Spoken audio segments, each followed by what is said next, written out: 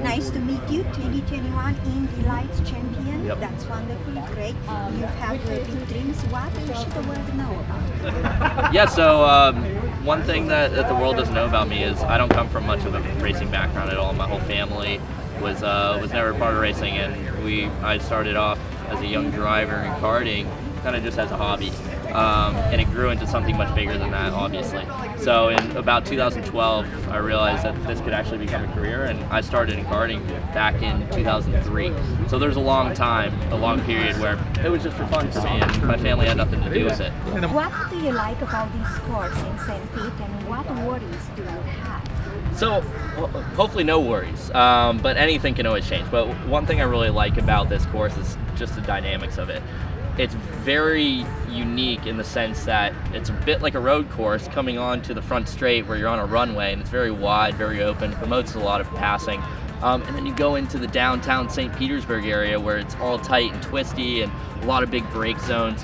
And it's not very easy to pass at all. So you have a bit of both worlds where you have high-speed sections into a corner where it's just like a road course, and there's big runoffs, the wall's not too close, and then you're up against the wall everywhere back in St. Pete. So I really like that portion of it. And then also, as you can see right behind us, we're coming down Dan Weldon Way right here. This will be the part of the racetrack just behind the camera, behind where you guys can't see.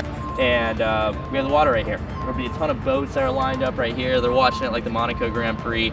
And but I might be a little bit biased.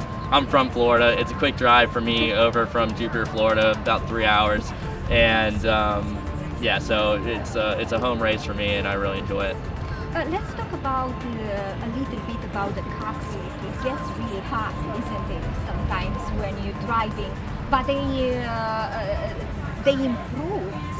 Yes. The cockpit a lot. How do you feel about that? Yeah, so that has been something that Indy Car has done a really good job managing.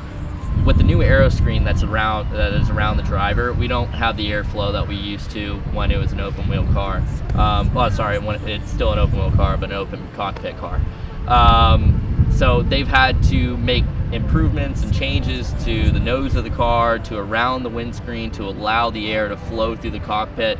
Most of us drivers now have cool suits where it's a suit that's connected to a cooling system, and it runs cold water up and down the shirt of the driver, which has helped tremendously, because last year, I'm sure you probably saw, most of the drivers didn't have that. And it was very, very hot. The race didn't start at the usual time that it would have in previous years, and this year in late February should be a little bit cooler. It's really only bad when you get over about 80 degrees ambient temperature.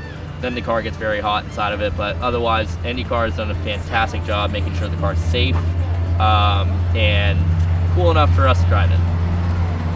I love that. I love the information about it, because it's very important, the safety of the drivers, no doubt. The racers, you know. You are a surfer. Mm-hmm. How fast are you when you surf? Well, if you're going down a wave, maybe 15 to 18 miles per hour. It's a lot slower than what we're doing here on the racetrack. It helps you so prepare for the racing? I would say yes, in the aspect that it's very physical. Paddling, swimming is probably one of the best exercises I think that you can do.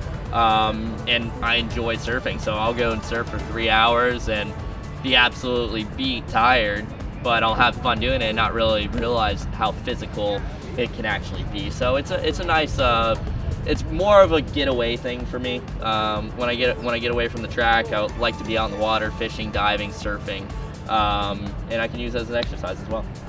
I'm sure you have a lot of fans already. Would you like to tell them a few words? Yeah, of course. To all my fans, make sure you guys watch here at St. Petersburg Grand Prix. I think you get your tickets on gpstpete.com. It's going to be a phenomenal race. This is going to be my first ever IndyCar race, and I've obviously driven here in the past. I've done 3 events in USF 2000, Indy Pro 2000, and Indy Lights. I won here last year in Indy Lights and then won the championship. So this will be my 4th weekend racing around the streets of St. Petersburg. It's a local race for me. Make sure you guys come out and watch this race, because it's going to be a phenomenal one. Thank you and good luck. It was my pleasure.